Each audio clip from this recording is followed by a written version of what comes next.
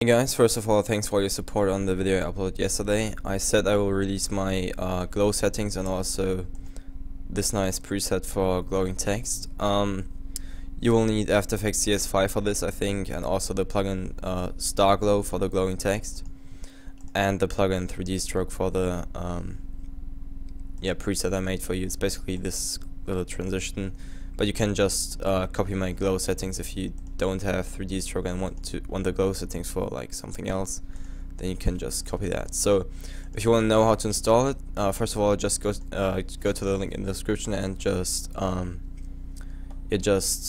download it, and then you can check out the tutorial link on the screen right now to see how you can install it. So it's pretty easy to do. So for this transition, basically, if you have two clips and want the transition to be right there, you just add a new solid, and then you just drag that effect onto that and press U for the keyframes, and then you drag it so that the middle keyframe is right where you want the transition to be.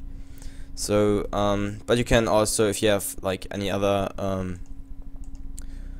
like 3D strokes and you want these glow settings, because without that it looks pretty bad, so then you can just go there and copy that. So looks pretty nice right here. So you can just go there and play around with all the settings like colors and stuff. You can do lots of stuff with this. And also for the glowing text, you just have to use the text. It doesn't matter which color the text is, because actually you do the color with this ramp.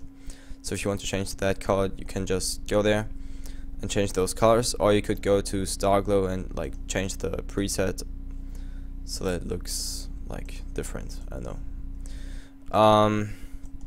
So yeah, it looks pretty nice. You can also go there and change these values, but it's all personal preference. So I hope you like this, and if you have any tutorial requests, then just write them in the comments, and it would be awesome if you could rate the video and also check out the other tutorial I uploaded yesterday if you haven't already. So yeah, that's basically it. Bye.